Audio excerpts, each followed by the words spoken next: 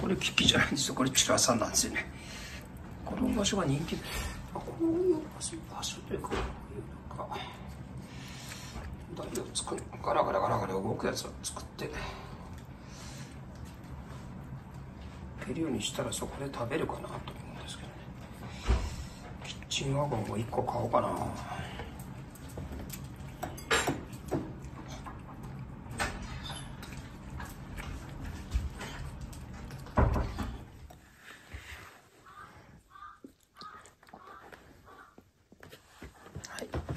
何日目ですか、これ。11日目ぐらい。前2週間ぐらいしたもんな、なんかな。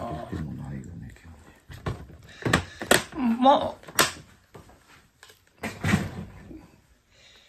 一番状態の悪い時のなんかやる気のなさはなくなったような感じはするんですけどね。明日まで。はい、お願いします。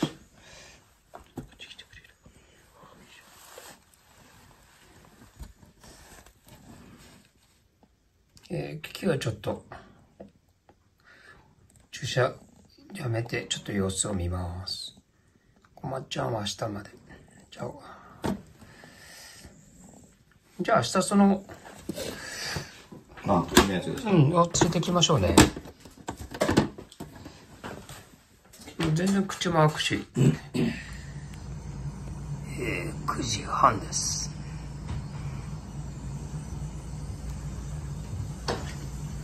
で窓を開けてつけて、まあ空気の入れ替えして、空気きれいなんで気持ちいいかもですね、みんな。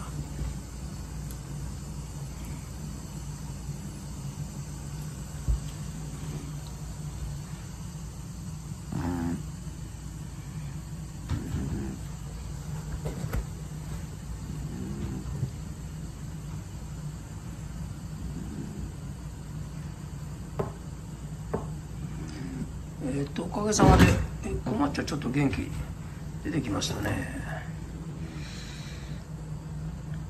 キキの方も、お部屋に入ってたんですけど出てきました。明日ちょっとポコちゃんを逆に、明日キキは病院お休みなんで、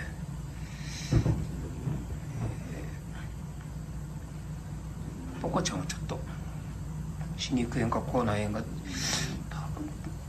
分かんないんですけど、まあちょっと連れてって診察してもらおうと思います。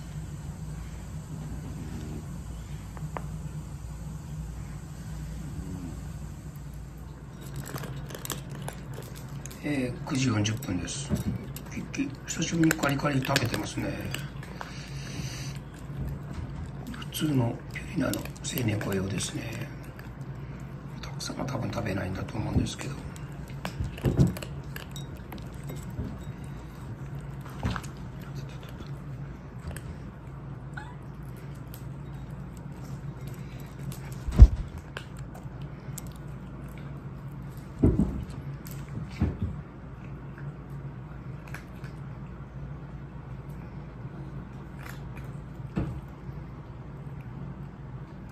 この後多分散歩に出ていくと思います。11時です。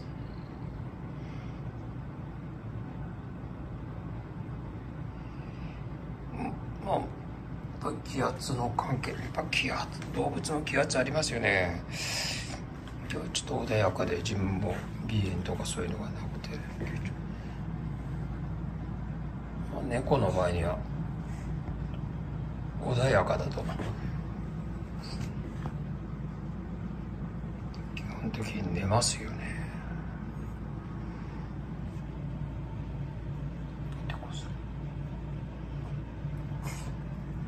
ここだけで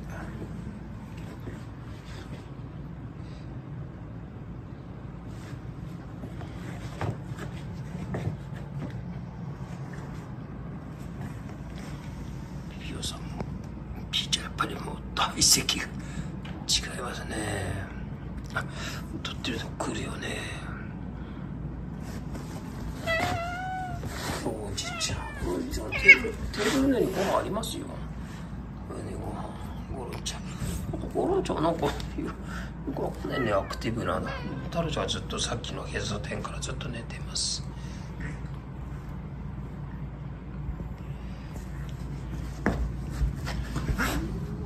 ごめんごめん。なんだよ、起こすなよ。すいません。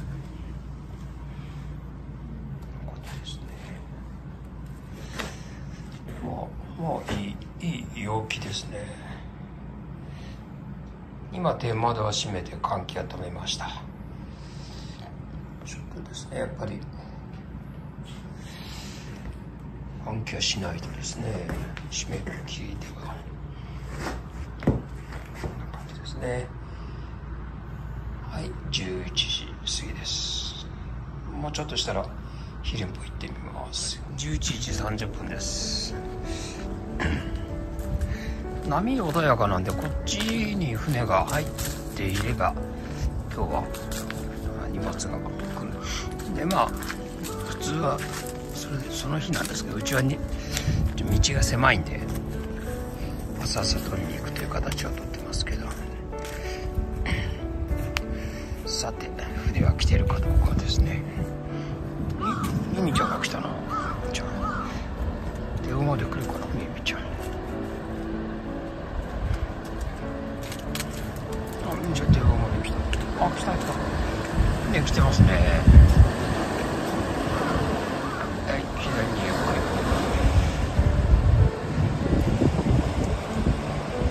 はい、画面のセンターが船ですね。満杯の花先生の松が。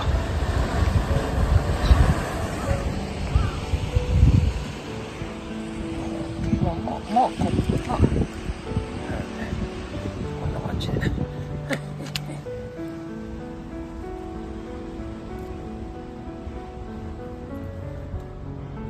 ミミちゃんね、ミミちゃん元気だね。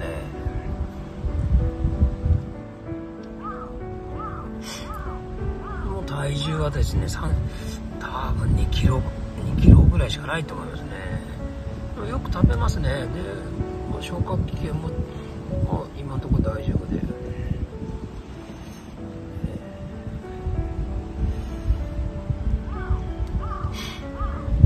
こうやって出てきてくれると嬉しいですね。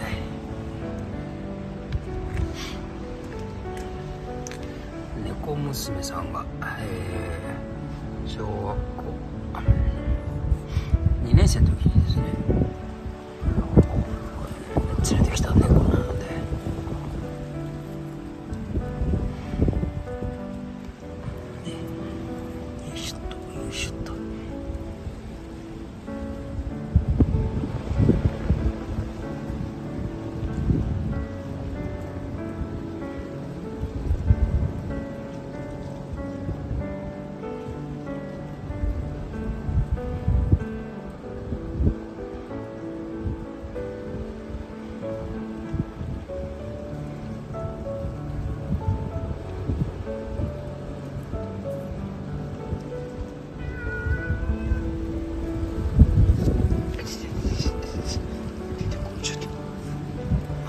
黒いのも来ましたね。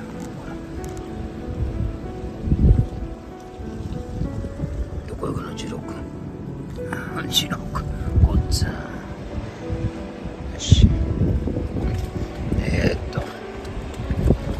菜の花をおやつにあげようと思います。サビちゃんですね。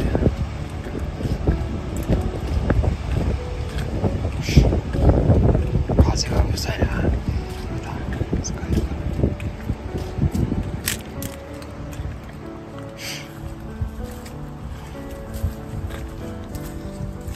はい、サビちゃん。おいで。あら、なんだこれ、どうなんしたのこれ。なんだよ、この腹は何？これなんでこんななってんの？なんでこんななってんの？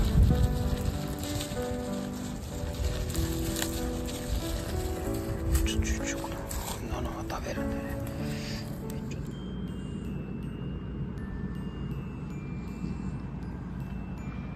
はい、2時です。から返事します。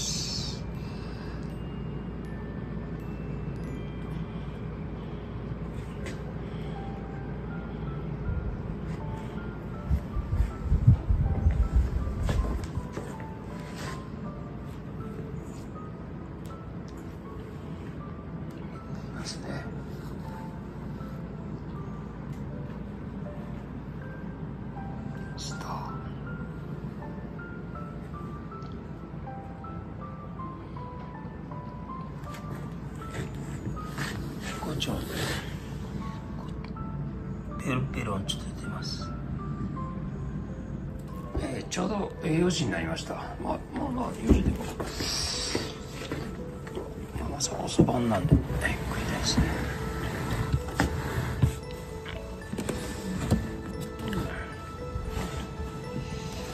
こんな感じ。うわ、すごいな。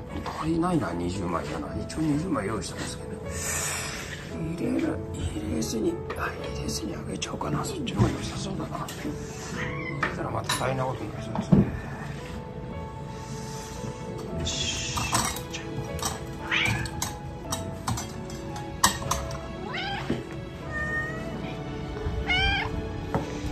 上のお皿からいきます。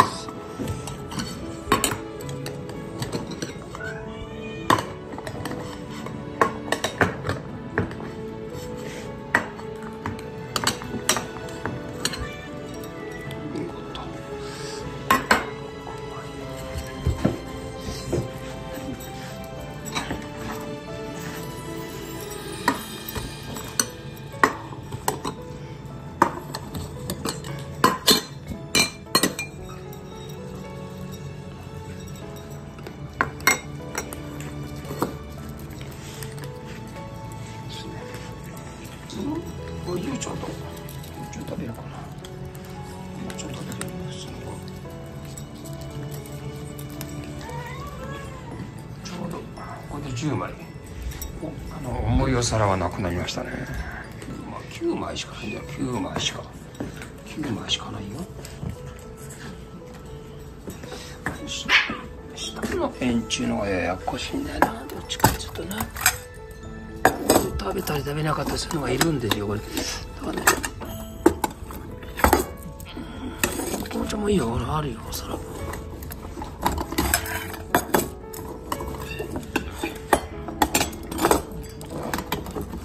し、こっちまでだ。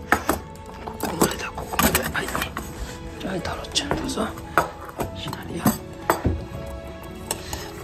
来たらこっち行って食べてほしいな、太郎ちゃんな。はい、ゴロちゃんどうぞ。なんでこう映ってくるかな、場所。はいはい。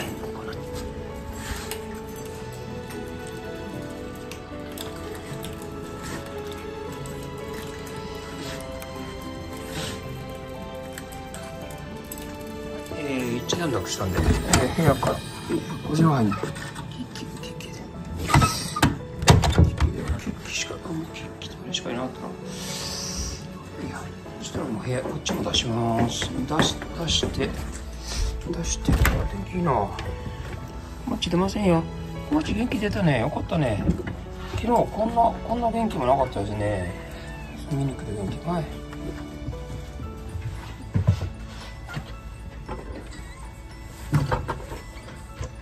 はい。ランちゃん出て。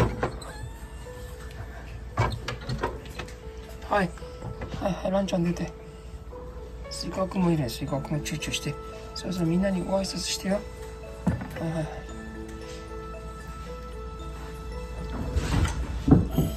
なんで出れない3人がそこにいるわけ。シャモくんは出れませんよ、シャモくんは。何をしてるの。シャモくん出てください、シャモくん。で、あとは出ません。はい。あとはキですね。あとキは何を食べるかなと思っちゃいました。無理。やっぱり気温がちょっと天気がいいと食べますね、みんな。天気はね、食べないけど結構食べましたね、カリカリ食べてますね。腎臓サポートの割となかなか混ぜたやつですね。もう栄養価的にはカロリー的にもこれ両方足して悪色はないと思うので、悪いものはないので体にです。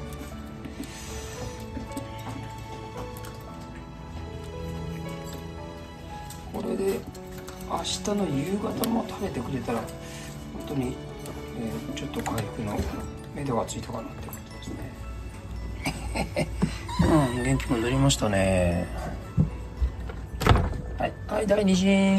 あれ第二子いないな。ポコちゃんおいでよ、ポコちゃん。はい、ポコちゃん。降りてから、はい、下でおいで。はい。ここおいで。ここおいで。はい。はい、怒られた。はい、ポコおいで。はい。はい、チロル。おいで。チロルおいで。出ません。はい、行く。ここは出たね、ここは。はい。うわわわわわ。お待ち。あった。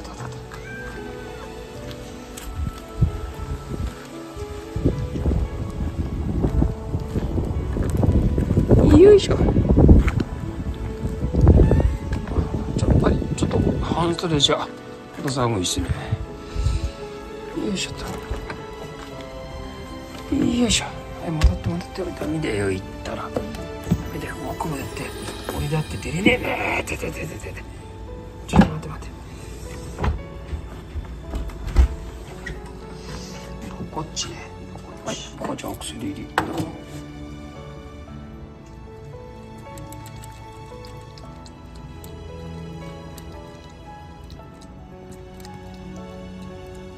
ここちゃんも大きいですよね。これいっぱいありますから。明日病院です。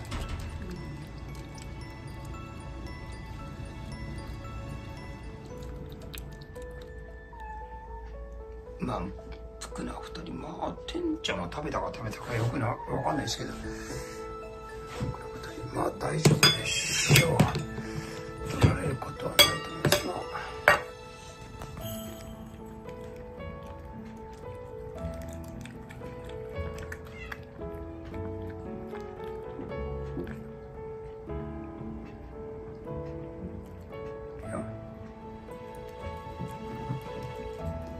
プリですよ、プリ。今日ブリ食ってる。ブリ取っちゃうのかな。負けるな、ごめん、頑張れ。久しぶりのコメは好きですね。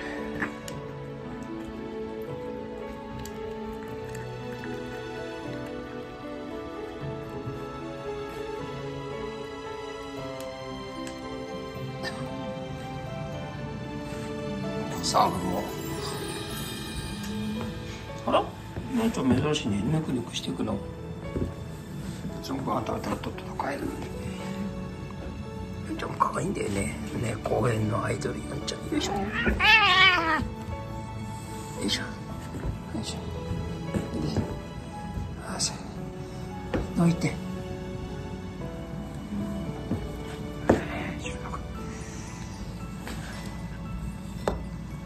ちょっと抜いてください。はい、どうしよう。はい。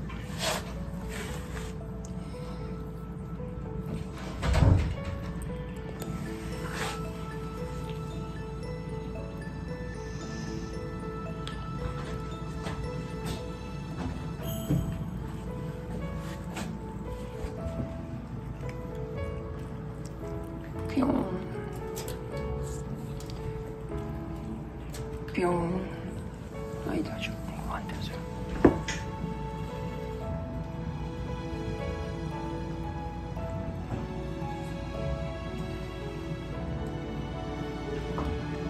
皆様入りません。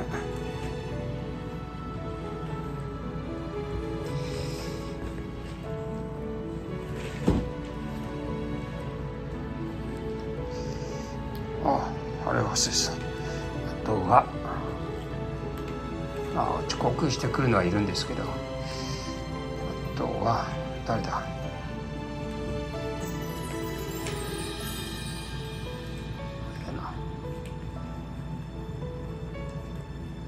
スイカちゃんだ。スイカちゃんあげなくちゃ。あれはあげました。なんだっ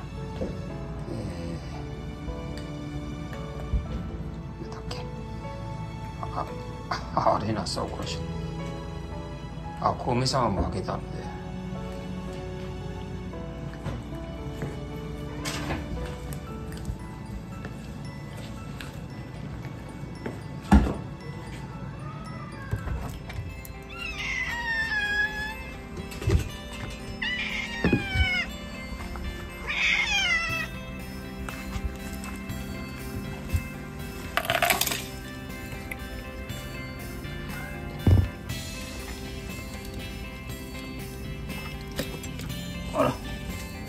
はい。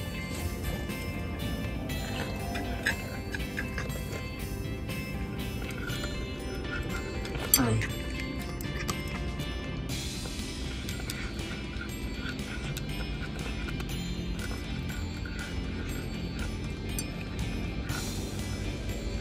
はい。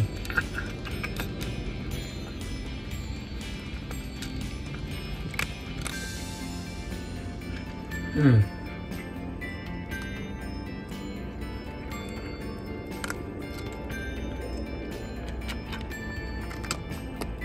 はい。